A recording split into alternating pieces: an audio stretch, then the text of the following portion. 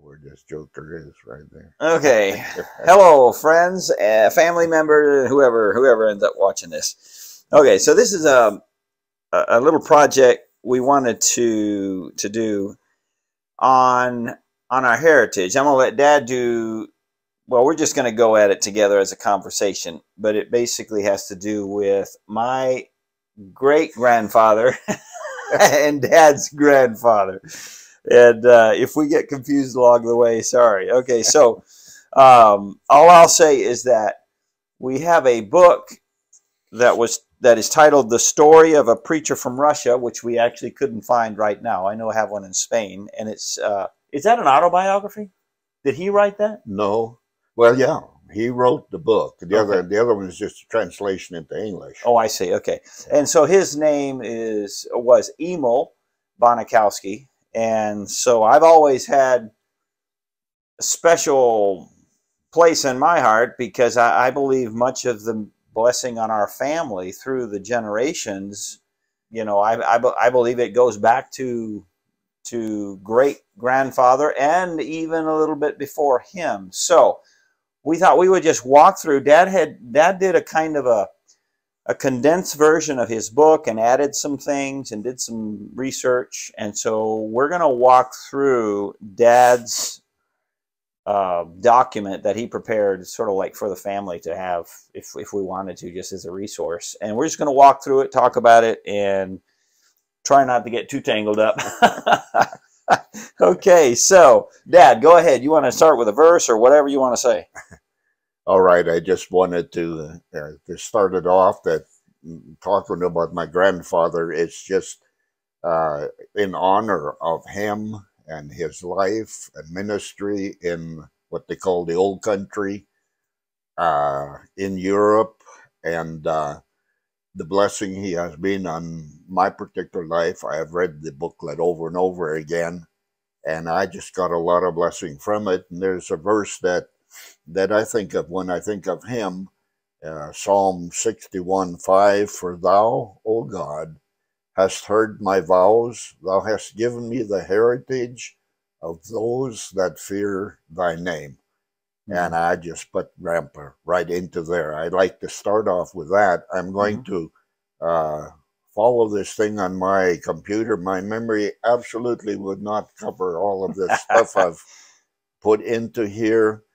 But well, that's why we have it written down. Yeah, I'd like to start with that. Make just a commentary, perhaps, before we start, that all of this took place in what is known or was known as Volhynia. Volhynia was an area of Europe which covered southeastern Poland, the southern portion of Belarus. Southeastern, that's where the war is right now. Right now, yeah, and northwestern Ukraine. And that northwestern Ukraine is just sort of west. I said southeastern Poland. No, it's basically where the war now is, the part that's in Ukraine. Oh, okay. And my grandfather ministered in northwestern Ukraine, which is straight west of Kiev. Okay, so it's actually as far from the battlefront as you can be from the front lines. Yeah. Okay. From the front I was lines. Confused. Yeah. Okay. And then there's the other part of it takes place in a place called Orenburg, which is, if you remember your geography, there's a huge, when Asia supposedly starts, there is a large mountain range that is called the Ural Mountains, and it is down there on the southern portion of that. My grandfather was, when the Second World War started, he was exiled to Siberia across the Ural Mountains from Orenburg. And then when he was able to get out of Siberia, he went to the area of Orenburg, and there he had quite a ministry there. And that's what we'll get to, right? That's what we'll. So Volhynia, that wasn't a country, though. It was a region. It was just a region. Just what they called that area? Under the Czar. Under the Czar, that whole area was Russia. Okay. And it was known as Volhynia. So when you talk about Volhynia, it could be any of those. Okay, yeah. So nowadays, the term No, doesn't no, mean anything, no. but it did back then. Okay. Yeah. Okay. So let's go ahead then. And I think that's most. I'll find some pictures and throw it up on the video when I can. Maybe some maps. Although I don't know, not much on Russian geography anyway, but it helps to see a little bit, at least in terms of where it is related to Europe, helps a bit.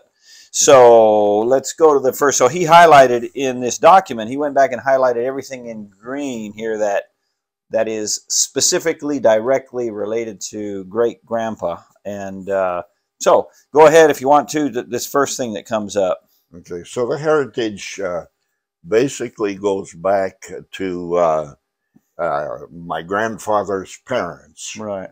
And that is where, like 1842 to 1922. In his book, he talks about his parents, especially his dad's conversion. He, I quote here, his father, Yusuf, married that's a Joseph, widow. right? It's Joseph, I guess. Yeah, probably. Would be the English translation, yeah. He married a widow, Mrs. Schweib, with 4 children. She was not my mother. My grandfather is saying this. Okay. This widow had a farm, but it was very run down. In the 2nd or 3rd year after their marriage, this is the part that interests me particularly, father was converted through the preaching of the gospel by traveling Baptist preachers. Okay, this is your great-grandfather. This is my great-grandfather, and he is living in what I said was southeastern Poland. Poland, okay. Across the border from Ukraine. Okay. And here's come through his village where he's living, come some Baptist preachers. And he was received as a member into the small Baptist church. Right. And my father, as a Christian, took his faith in Christ very seriously. So it goes that's the back, start of the heritage. So it goes back three generations before you. Okay, sounds good. Then there's a little bit of detail. And he died in 22, right? 1922. Yes, exactly. Okay. And my grandfather was born in 1881. Yeah. So he's born in this southeastern Poland.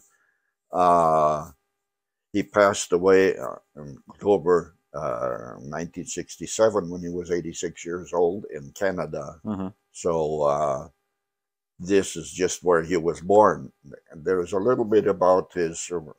I've got a fair bit copied here from the booklet about my grandpa's conversion. Okay. When he was saved. Okay. It's go ahead and read it. Go ahead and read Emil it. saved and baptized. This was 1900. Easy to Turn of remember. the century. Yeah. Okay. So he was born in 81 in Poland, or Polish Volhynia, as you have here. Right. And he died up here in Canada in Medicine Hat, 67.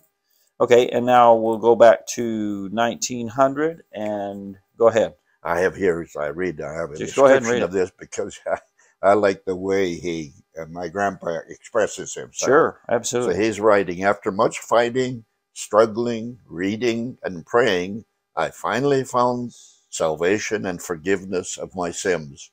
Highly praised be Jesus Christ. What a joy it was that all of us 9 souls had found peace. He's talking about his brothers and sisters.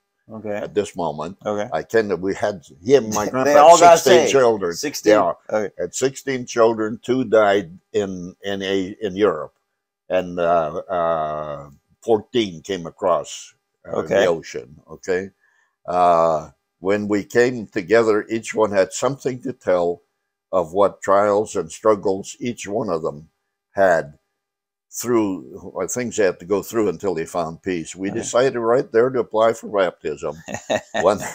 One day, you can't talk of baptism without baptism. So one day the preacher left the members of the church come together for a special meeting to examine the new converts for baptism. We were called in, each one separately. Now, he doesn't say where this happened, did it? No. Okay. This is in that same... that area? that... I think it's Polkanice, but I'm not positive about that. So they called them together to examine the new converts for baptism. We were called in, each one separately, and examined about our conversion, faith, and experience. Here we had, for the first time, the opportunity public. Huh? What happened to your?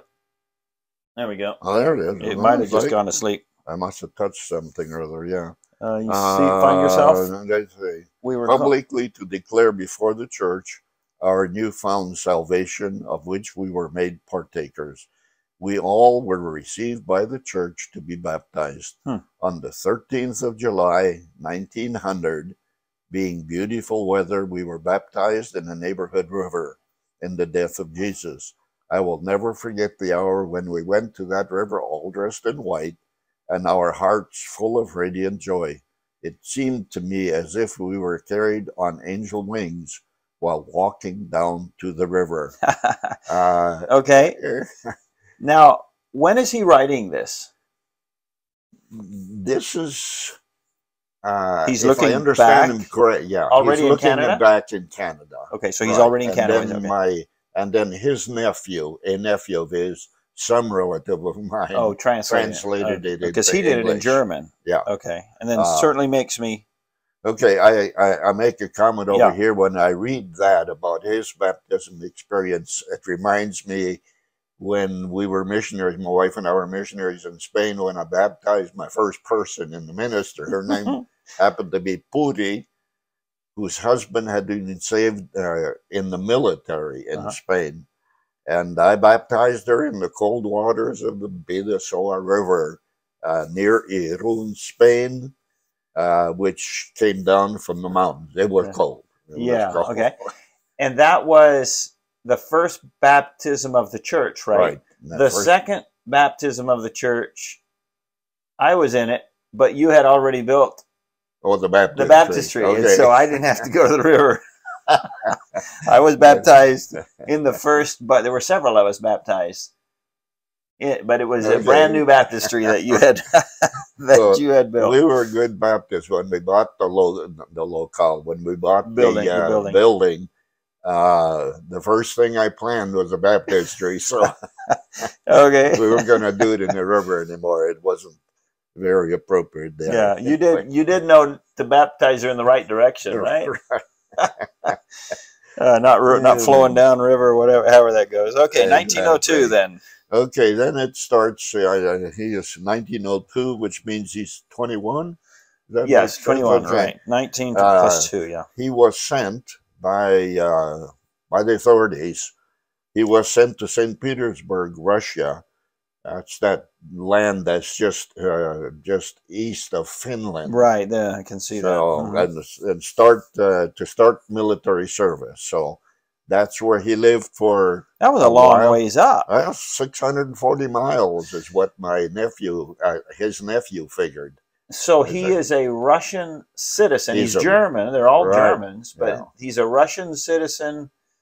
Made to do Russian. Exactly. He had to do the military. Everybody, they had to be conscripted. And have to remember that this is during the years of the last Czar of Russia. Okay. So that everybody that lived in those areas that we've mentioned, they were all Russian citizens. Right. Even though they could be German, Polish, or whatever, Ukrainian, or whatever. Whoever was the first one to go there. No idea. I have no idea. My great-great-grandfather or whoever down the line, he wasn't a Christian, and so I didn't. We didn't start with him. This Stanislaw Bonikowsky that it says up here was your great-great-grandfather, and he was a victim of drunkenness. He says so. He wasn't saved.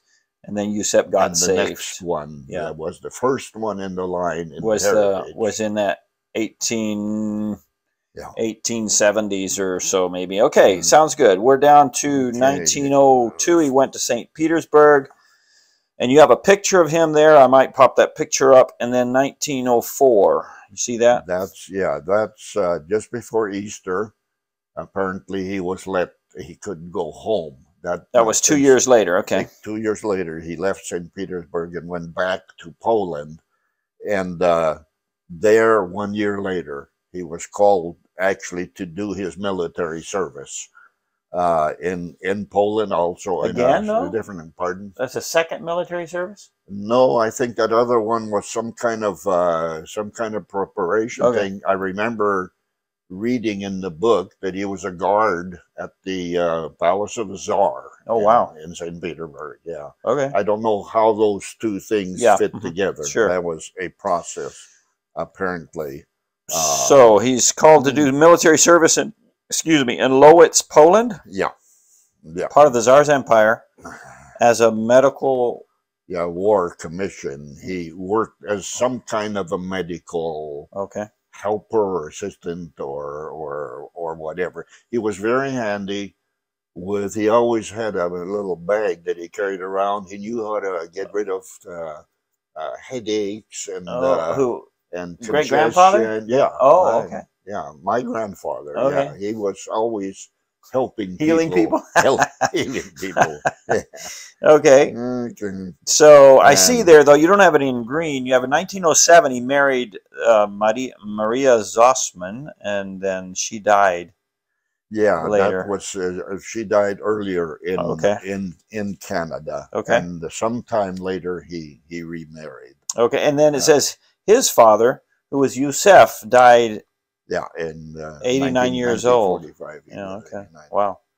Okay, well, there we have something down there in 1908. What's that? 1908 is just the first mention I find in the book where he is working as in the ministry or some sort? In ministry. Okay. He was. It says in the book he was a co-worker. Okay. And this was in a Baptist church in Podole, which is also in that same southeastern Polish area of Poland. Yeah. About 50 miles from Warsaw, it says. Exactly. Yeah, there. And he ministered in. A lot of his ministry was pastoring a church and then having missions. Okay. Scattered all. And here it says he ministered in 4 places. 4 other places. Yeah. So. Okay. It was incredible, and that's just all with horse and buggy. Yeah. He didn't have a '65 Cadillac or another. It was horse and buggy. Yeah. And then later, the next one says he was serving in 6 places. Right. It's the progression in his ministry. Okay. It was called in 1912 again. 1912. Yeah. Okay. Krobanish, same place, Polish, Volhynia. The only place I couldn't find that town, but I found Chelm, which was 16 miles from the border of Ukraine. Okay. So it was down in that corner there. So Chelm shows up in a Google search right now, right? Yep, okay. Yep.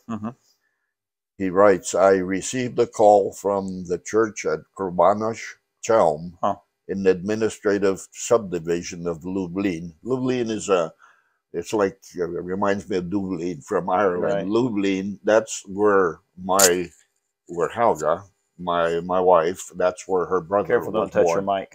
Okay. That's where he was born, in that area someplace around. Who was? Lublin. Eddie. Oh, Eddie wow. and Uncle Eddie. Okay. Eddie and Bruno, they were born in that area. Oh, okay. And they had no contact, right? Surely not.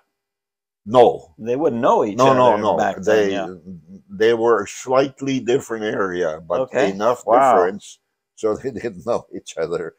It is interesting that here, when he was 31 years old, he was ordained at that particular church there in Krobanish. Ordained as a Baptist preacher, I guess. Right. Okay. And that was serious. That was downright serious. They had a whole bunch of preachers together. And went through typical questioning. And that's when the problems really started. The war problems. In 1914, the First World War broke out. And you can just imagine what that meant for German peoples living in Russia, because it was Hitler coming. And no, not yet. This is the first war. I'm sorry. It was also Germany. Yeah, it was Germany. Hitler. Yeah, it was the First World War. Yes, yeah. And so most of the Germans, there were quite a few villages. I read a book where they were talking about Baptist churches in 20 villages in that particular area of Ukraine. Practically everybody there was sent to in exile to Siberia, someplace or other. Not everybody the same place. They were crammed into cattle cars, Okay. and I think it says it here, right? In 1915. okay, yeah, that's where. And then they went from there. They went across and went through. I think the corner of Ukraine went up into Belarus, which is in the I've news heard of much that. today. Yeah, Yeah, yeah. that's a lot in the news. That's where the nearest train station was to Okay. go. To go east. To go east. In fact, my brother found where the village that they lived in Siberia. Oh, wow. He found that by checking that train, Oh, to because see it. he Yeah. said that they went in Sure. a train, Okay. Yeah. and that's the train that went there. And for just sort of reference sake, my uncles, these are kids now, Yeah. jammed into railroad cars. Hmm. The oldest, Eric, was six, Oscar was 5, Irvin was 3, and Alma, and my first aunt, was 1 year old when they made this trip Okay. all the way to So Siberia. he is 30, doing the math here. He's 33 and Yeah, has 4 kids, and they're loaded up. And it says that they loaded up in something like cattle cars and had to change trains from time to time as they had. So it's not them, obviously. It's like hundreds and hundreds of German people. yeah, just Wow. carloads The of war. people. What the war does, huh? Yeah, that's what And war then, does. okay, and then you mentioned Fedorovka in And Siberia. they went to Fedorovka. That's where they were sent? Yeah, my brother found that village on a Oh, yeah, near here it a is. Google, train. and it's in Google Maps. I see. Right there. I it's there. found that. I just put in their The name. distance from Chelm, which Oh, we yeah. knew, and then all the way to Fedorovka. Wow. There are a number of Fedorovkas, but they're not all along the train. Yeah. Train So tracks, this one so- is 2,600 kilometers. Exactly. Yeah. It was a long trip. So, it says 12 days, right? I think that was trying. Yeah, Yeah, at least that's what it says. Okay. Okay. That trip of 12 days. Right. Okay. Okay. And then So he talks a little bit about a trip there. In his book, he says, we traveled about 600 miles from the city of Troitsk. This is already in Siberia. This Okay. is near, somewhere in the area of where my grandpa wound up. There, we have a little bit of confusion with some Sure. of those towns. They're hard Yeah. to come up with. Yeah. And they're nothing at all like they are today. Where my grandpa lived back then was a small little village, is now a thriving city. So, Huh. And they don't even use the same letters, do they? I mean, that's Russian names. oh yeah, That's got to be complicated. complicated, that's for sure. Okay. So anyway, The whole distance was what, about 3,000? Well, probably 3,000 kilometers, right? That's it. Arriving to Fedorovka, Okay. the whole distance. Let's see, it took 12 days from Kobain, and okay, he says the most interesting part of the trip was in the Ural Mountains. When we alighted from the train at Fedorovka on the 12th of August, 1915, the Russians of that village called for us with their peculiar horse carriages. Wonder what was peculiar about it. I don't know. I've thought about that, reading that, but I don't know. And took us to our living quarters. A small cook and bake house in the rear of the yard was assigned to us. So they have to leave everything that's theirs behind, land, houses, exactly. Anything they could carry is all they could carry is whatever they could. Exactly. That's all they could take with them, huh? There's information there that's lacking too. My grandpa basically he survived through a lot of that because he traded his medical. Oh, okay. Because he had been in commission when he was in the military. Yeah. That's what he was doing. So he learned stuff that came to bat for him. Many times I read in the book that he traded it for a passage on the train from this town to that town. Okay. They had the problems with the train back in those days. In this period of time, is they would come to a train station and they'd park it someplace there, and it'd sit there until they decided it had to be moved to another point. Okay, in so the they trip. didn't have regular train routes that were okay. Oh, wow. No. Okay. It was a difficult time. Okay. Yeah. And then comes the birth of my father. Of Helmut, Yeah. 1916. He was, as far as I know, my aunt, one of my living aunts. I only have one left. Right. We just She visited said her that- the other day. She's exactly. 94. Yeah. As lively as you can imagine a 94 could ever be. Yeah. She said that my dad wasn't the only one born in Siberia, but I haven't been able to find anything, and I didn't have time to argue with her. But so, well, we know he was, right? Yeah, he was born in there. Fedorovka. Yeah, he's 107 years ago. Yeah, okay. He died rather young. Most of my uncles lived in the 80s and 90s, or uncles and aunts. But he was younger. He had a heart attack and cancer at the same time. So he's okay. You want a quote from the book there? You have. There, our Helmut was born in the winter of 1916 on January 11th in the village of Fedorovka. Let's see. So he joined then the others. So there are 5 of them. Oscar, Urban, Alma, and they're in Siberia. Now he's number 5. Okay, so he was born in Siberia. That's interesting. He was born in Siberia. There's some interesting stories in the books about they had tremendous snowstorms, way worse than I experienced growing up in Canada. They sometimes found the house finding the smoke coming up out of the chimney. Snow? Yeah, out of the chimney. They'd dig down, and they survived in there for what there was some kind of breathing apparatus or whatever. Anyway, it was rather interesting. Okay. Okay. So then came they only stayed there, as far as I can figure out from the book. They were in this village, Fedorovka, for 1 year. Oh. So you're talking about in 1916, the Czar was murdered. That we'll show that later. And then in 1917, the Bolshevik Revolution started, and they were exiled during that period of time. And by the time they left to go in even in 1916, I guess my dad was just barely 1 year old. 1 year, yeah. Well, he was born in 16, so yeah, so first year of life. That's first year of life. They moved in because they took off the restrictions of the movement of the German peoples. So they let them go, and they moved to Orenburg, which we mentioned before, which was down on the southern end of the Ural Mountains, and that was a Cossack city. Okay.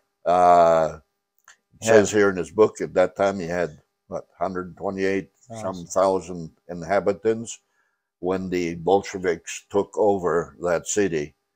And there was, I guess, combination with the mountains, there was a Ural River, which constituted the border between Europe and Asia.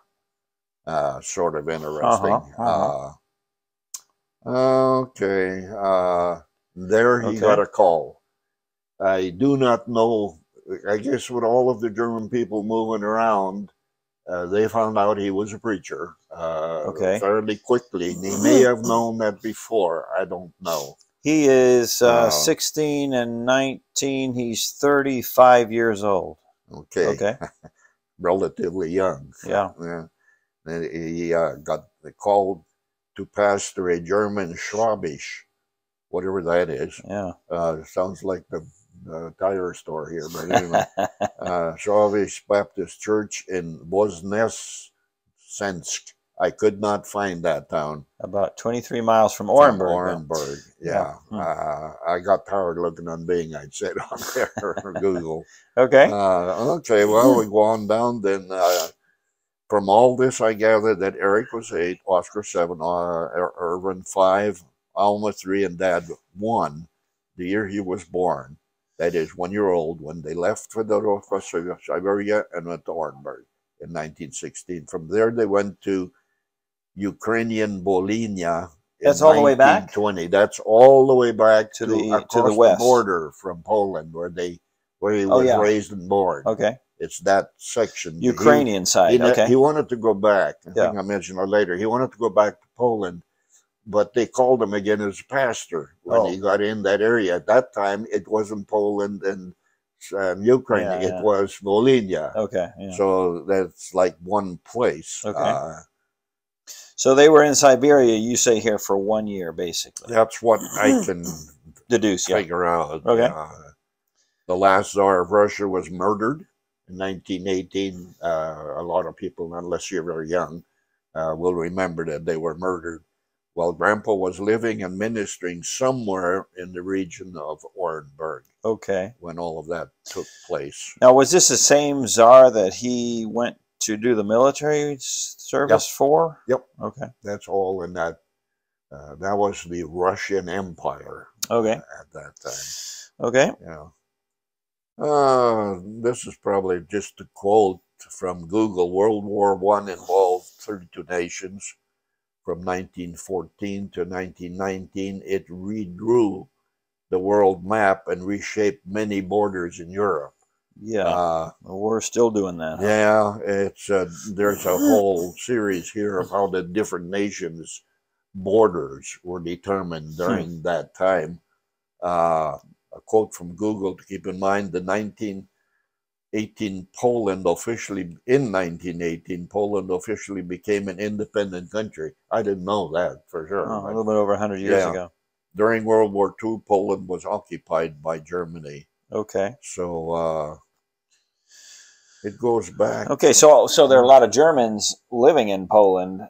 Oh yeah. And in what became Poland, yeah. Now we have famous.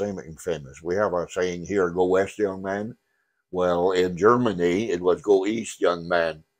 The reason was Germany had always, that's to blame for the wars and stuff like that. They always needed more land. Yeah. So they went. People kept on east. going east because there was plenty of land there. Oh, there was tons Huge. of land.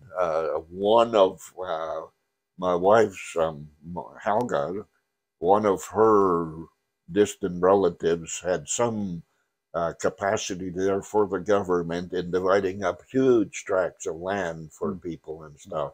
So there was tons of land, and that's where they headed. That was when, like the West in the States, that was the East there. Exactly. Okay, how interesting. The other way around. Okay. Yeah. And so yet this one town, which I really could not locate, but somewhere near Orenburg, at Bonikowsky, had several stations there, and they were widely scattered, according to the book. Nearby, I had access with the gospel in 2 German settlements, in which there were already a few converted families. Later, other individuals turned to the Lord. Okay. That's when he was in Orenburg still. So this is, we're still in 1916-ish, 17, somewhere around there, right? Or 18, somewhere around there. Okay. Let's see, when was it? I can't remember now when they actually left. It'll come, I'm sure it'll come up. It'll come up, yeah. Yeah. Okay, about 46 miles south from Orenburg, this is another direction, I had a church station called Romanovka. Okay. In Wikipedia, there were a number of those towns. So at 66 miles further south, another station, Kursay. To the farthest station, it was 60 miles to go by horse and buggy from the railroad station. All told, I had about 190 miles to ride on horse-drawn vehicles to the various stations. So he had his work cut out for him. 190 miles, and he would, okay. I also had go ahead. I also had a station, Friedenstall, today is called Morne Dolina, on the Asiatic continent, about 16 miles east. The Ural River near Orenburg was the borderline between, we said that before, Europe and Asia. So here's where... across the Ural Mountains for one church. Okay, so he's starting to pastor or oversee, at least, several congregations. And you have a picture here of that church. What is that? That is the first church in that part of Ukraine and it is still there. It's now. Was he there? He was pastored. He pastored that church. Okay, I'll pop that up on the screen. Yeah.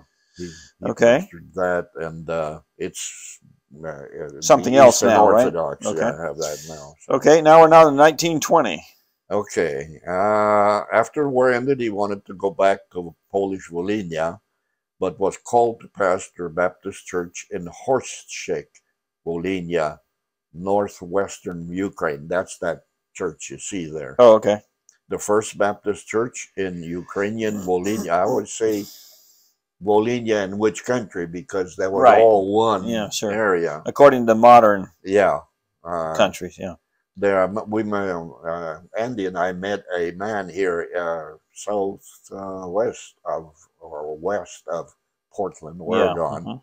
The name of Don Miller of Oregon. He used to make trips to 20 churches with groups of people in that area. Didn't they have like orphanages or something? They had different kinds of ministries. Yeah. And he found this church. He found and he saw. Yeah, and he wrote a book on the persecution. Of German pastors, right? The wolves. Well, I forget how it's called, but something about wolves and where the persecutions of the church after the Bolshevik Revolution. The church had 4. Do you see that? Yeah, see it. Okay, go ahead. The church had 4 stations to which I ministered regularly. At the local church, I preached only on the first Sunday of the month and other Sundays at the other stations. The church had about 400 members, including all the stations put together. Yeah. Okay. That comment by my brother. He said the Emil Bonikowsky family was sent to Fedorovka as exiles from Volhynia, Poland. Then under the Tsar's rule during World War I, they managed to return while the Bolshevik Revolution was still not finished. So I was ongoing, but they were able to move around some. Okay. I do remember them reading about 1 week, a whole horde of soldiers would come dressed in white.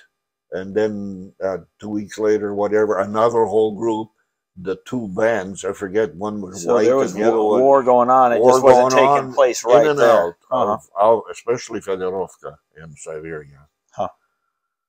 Okay. Okay, then there's a picture of 16 pastors that I will, it's not very clear, but I'll do the best I can to pop it up there. Smack in the middle with the red circle there. Yeah. That's him in the middle of all those preachers. Let's see. After the death of the last Czar of Russia in 1918, who was murdered in the end of the First World War, they and many of the Germans in the area of Orenburg got permission to go back to Volhynia, go back, northwestern Ukraine. He wanted to return to Poland, but with the dangerous political, I read a little bit about that, that was not the time to move around between Germany and Poland. I mean, Russia and northwestern Ukraine now, and Poland. There just wasn't a place to go. So the war they're having now is just another crop up continuation of. This is when the persecution starts to set in. Hot area, churches, Okay. Okay.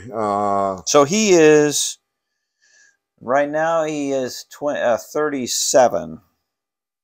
I should have marked that in the border. 37. I mean, anyway, moving to Poland could have been a serious problem, and he had all these kids. Finally, they left Orenburg in September 1920. Okay, that's when they left Orenburg. So he's 39 there. Yeah, okay. Their trip to Volhynia from Orenburg is somewhat confusing, but it seems they arrived there sometime in 1920. It didn't take all that long from Orenburg with their rail connections to now northwestern Ukraine. Okay. Well, let's see. Several more are born here. Birth in Ukraine. Various uncles.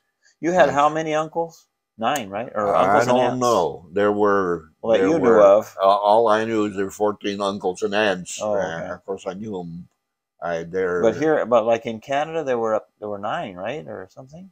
There was only one. There was only one in the States. The rest were all in Canada. So Okay. I don't know.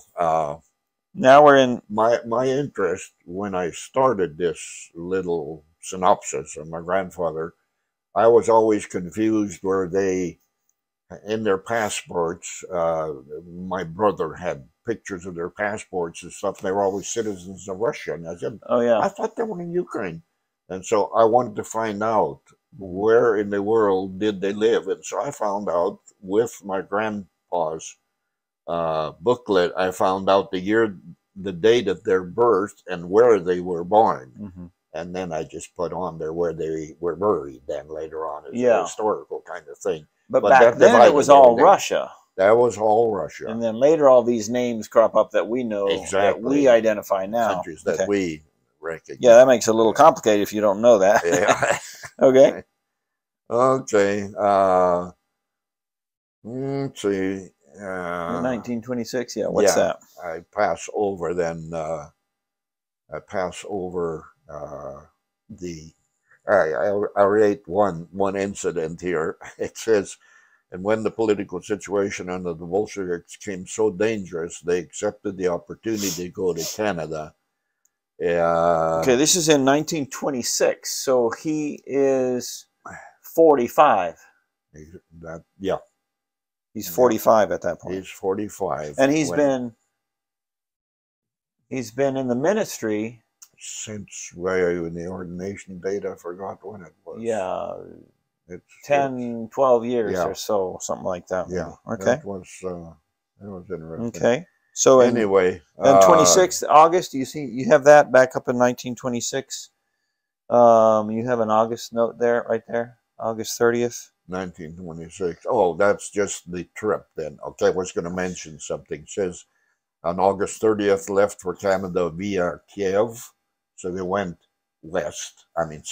east from the northwest Ukraine. They went straight to Kiev, east, where they're being attacked now. With, exactly, where they're doing the bombing now. Yeah. From there, since they were Russian citizens, they had to go to Moscow. Which is what, way up north? Straight or north? and quite a while to Moscow. Wow, okay. Yeah. Wow. Quite a piece. The whole bunch of the whole family? The whole family now. But there's a whole bunch now, half or more, that are born in Canada.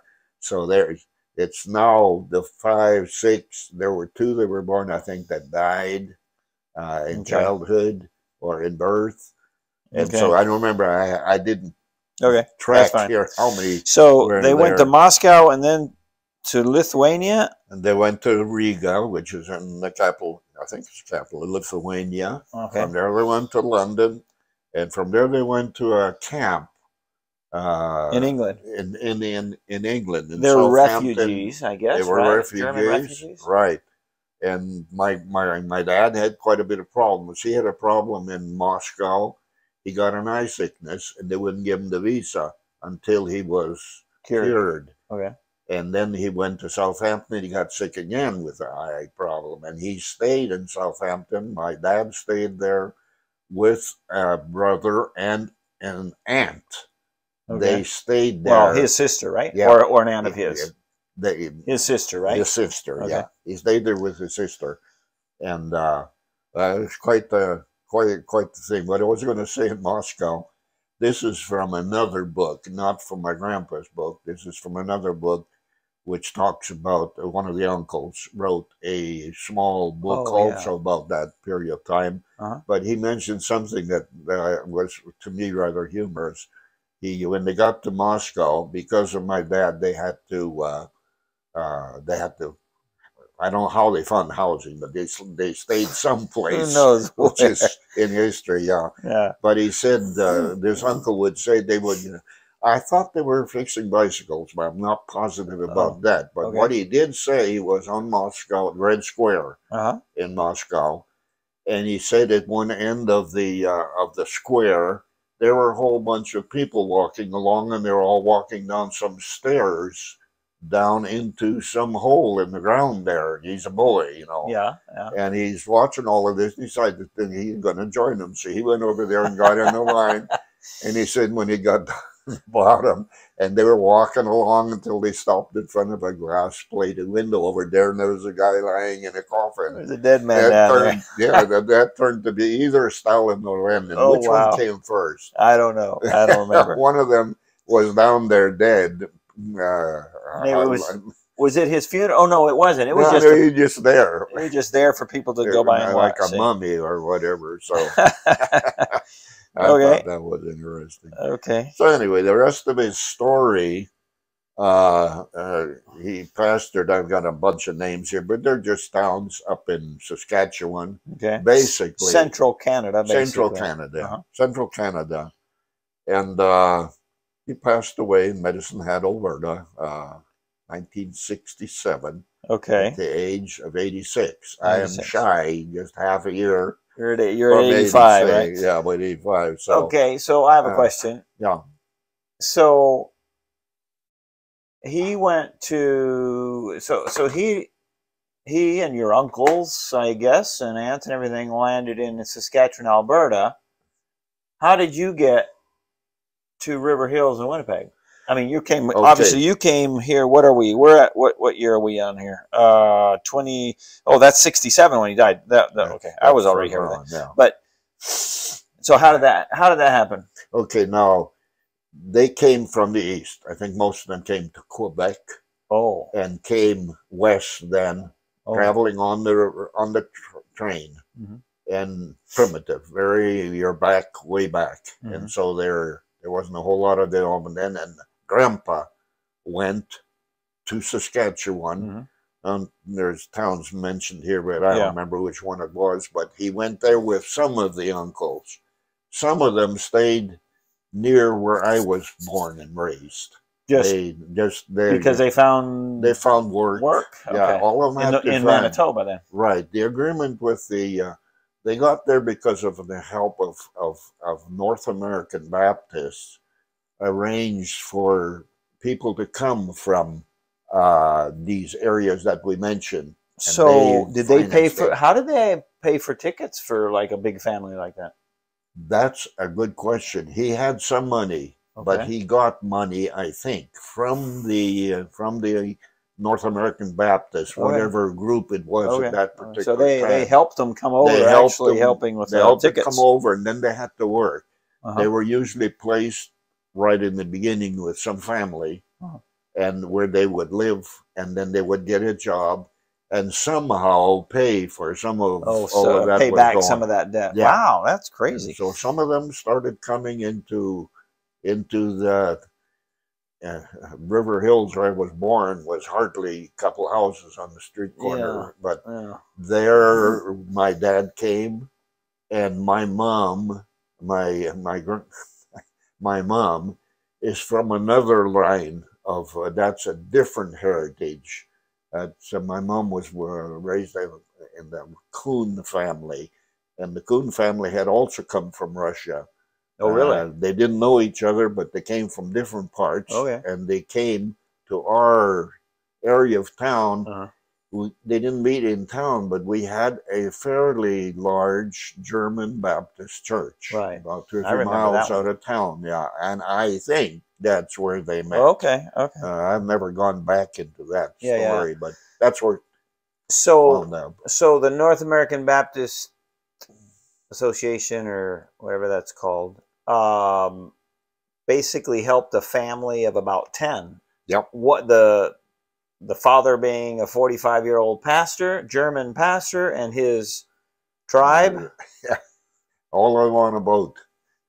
And then some of them stayed in England because of a sickness. Your dad, my grandfather, was sick, but they eventually all made it over there. Okay, and wow. Okay, well, that brings us. I wanted to read this. Oh yeah, here. go ahead. Yeah. I wanted to read this because the question is, why did they leave? I know it's the Bolshevik Revolution. Yeah. There's an awful time to live, and they were offered all this. But why did they leave? Because he was a preacher. Sure. So go ahead. This is what he says in a portion of his book. He says, the political pressure of the Bolsheviks became continually worse in Volhynia, that whole area, not only in the economic field, but also in the spiritual. In April 1926, all clergymen of all religious denominations and churches had to report and were told that no children under 18 years should be allowed to belong to any church organization or to attend Sunday school or to sing in the choir or play in a church orchestra. It's very controlled. This was a hard blow to all church denominations. We could see that if that trend continued, in time all religious services would be stopped. That became reality. Yeah. And the very existence of religious organizations would be in danger. When one of our deacons and I returned from the municipal government office, we found that in the meantime a letter had arrived from a brother Kuhn, not related to Mom's Kuhn's, but the missionary secretary of the Baptist Union of America. Okay. So that was basically the... And then, now here's the name of that book Don Miller wrote, In the Midst of Wolves, is a history of German Baptists in Volhynia, Russia. That's the gentleman we met down by Portland several years ago, and he had a lot of information about all of this. But he says that in 1926, that's the same year that they left, Grandpa left. After some time, the new pastor of the church that great-grandfather left and 2 sons were called into the police station, and all 3 were shot on suspicion of illegal activities for the distribution of American Baptist churches' contributions for needy people. So that was a common story. Yeah, so they just lied, called them, whatever, that they were using the money for whatever they wanted. And talk about being a preacher in those days, and there's 20 churches here. I read about any number of these preachers that were arrested then by the Bolshevik people. They were sent off to some place in Siberia, some labor camp, and never ever heard of again. Never seen again. They just disappeared. Fortunately, the Lord knows every single detail. Yeah, definitely. Okay, well, that's it, Dad. What do you want to? How do you want to? I'll go ahead and quote that verse here if I can find it. It's farther up. You went. Yeah, it's. I went driving right by it. Let me. It's up farther. Yeah, farther. Farther? Yeah. It's underneath that. It was right. It was. No, it was right above that, I think. So. Let's see. We had this problem. Yeah, it's higher. I'm judging by your higher. It's above this thing. Okay. Right there. Okay. Yeah. Hang on, Mom. Don't let. Okay, the dogs are coming in. We'll close this then. Back to the heritage, and I am very, very thankful to my grandpa for the example that he gave me, and later on in life, the Lord called my wife and I to be missionaries in Spain. We spent 40 years there. My son Andy, doing the interview here, is a missionary there now, and 2 grandsons are missionaries there. This is an ongoing heritage. And so the verse again, for thou, O God, Psalm 61:5, for thou, O God, hast heard my vows, thou hast given me the heritage of those that fear thy name. Okay. Amen. Great verse. Okay, well, hope you enjoyed it. Thanks for watching. If you have any questions, ask Dad. And we trust that the Lord will continue to in our lives and in your lives to use, by His grace, to continue giving us the privilege of seeing future generations be faithful to God until the Lord Jesus comes again. So that's our privilege. Take care. God bless you. Goodbye. Hello. I'm assuming that if you've watched this far that you're okay with a little bit of a family update. And by the way, you could tell that we still have a lot of questions as far as dates and even places and some of that. So if we get any updated information or corrections from family members or whatever, I'll post them in the description. So I'm back in the Basque Country. I'm in a little town of Tegama where we live. And I was glad to be able to have that conversation with Dad. I hope it was a blessing if you were able to watch it. And so, let me see. First of all, I have 2 brothers, and the one right below me is Mark. He and I were little boys when we came to Spain in '72. with mom and dad. And then the youngest brother, Stephen, whose place my parents have retired to, is in Washington now. He's 11 years younger than me. And so we just ate out with him and he and his wife here recently, and neither of us can really remember the other. This such a being in the home at the same time. But anyway, so both of my brothers are out in Washington, and my parents have retired there, and Stephen is taking very good care of them, and the Lord's blessed them tremendously. So we're very grateful for that. Then when we came to Spain, Mimi and I came to Spain in '89 after doing some deputation, and David, our oldest, was already born. Danny, our second, was born 2 months after we got here, and then Mark was born in '91, and then we moved out to this town where we've been for 30 years, right before Rachel was born in '93, and so the four of them grew up in this little town of Thegama. I might post a picture. I'm going to put some pictures up right after this, just briefly, to add a little bit of color and shape to what I'm saying. But they all grew up here, but now, of course, Mimi and I are by ourselves in the home and in a completely different stage of life. We had our most recent grandson was born 6 days ago, and to David and Raquel. So rapidly to go through there where our children are, because we're so very grateful. Linking this to the whole story of great grandfather is, I believe, is part of the blessing of God on his life and on his faith, and the ongoing story of grace, which all of you will be in, probably either generations down, or maybe just starting with you, the story of grace as God works through your family. Our son David and his wife Raquel, she's a Spanish pastor's daughter. They live about an hour from here and have 3 children now, and he pastors a Renteria church my dad started with another friend years ago, and that's down up on the coast. So they serve there.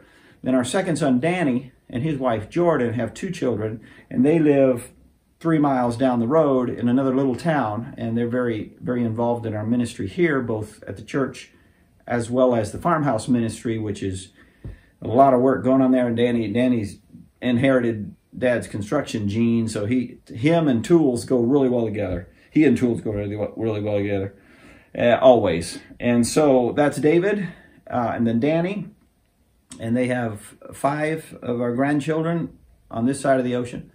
And then Mark married Andrea, who is an MK from southern Spain.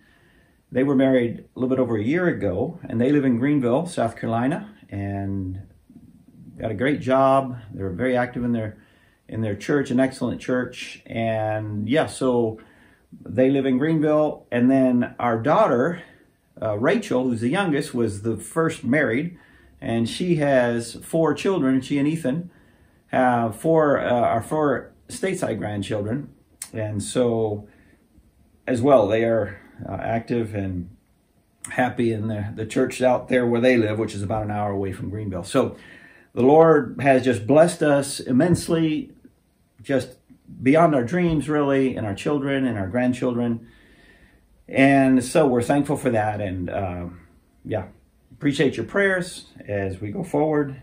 And the ministry here, God is blessing in so many ways. So many people are being changed and transformed and walking with the Lord and coming to know Him, that we're just very, very happy to be in the ministry here as an extension to great grandfather's ministry, starting there in what was Russia back then. Okay, well, I guess that's it. I'll throw some pictures up here of some of these things I've just talked about, just for you to see where the children are now, and a couple of other things. So take care. God bless you. Goodbye.